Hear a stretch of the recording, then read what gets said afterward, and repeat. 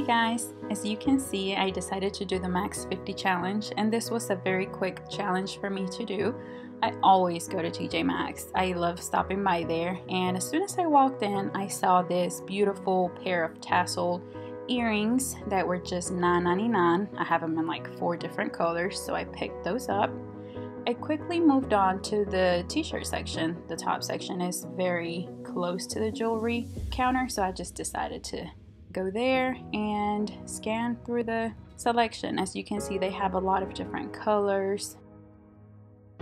So as I was looking through that, I quickly decided to get this pinkish mauve long sleeve. It's very soft. It's a bit of a crop top, but it was only $6.99. Then I moved on to the jean section, and as you can see, they do have a lot of different patterns and colors, very appropriate for fall.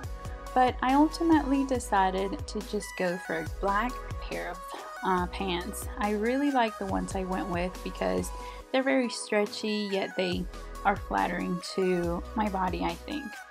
This pair of pants was just $9.99.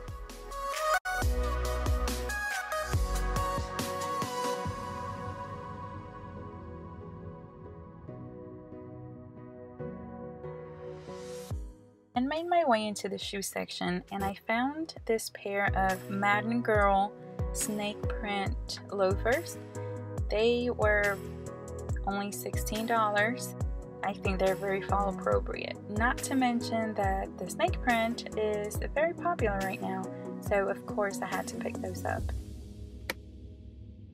I also forgot to mention that I picked up this really cute Ray Dunn mug for only $3.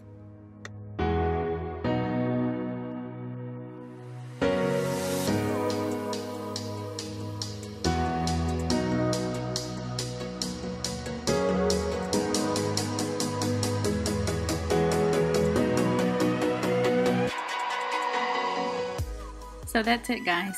I only spent $49.07 including tax. I really like doing this challenge. Let me know what your favorite store is. Maybe I should try other stores next. Don't forget to like and subscribe. Thanks for watching. See you next time.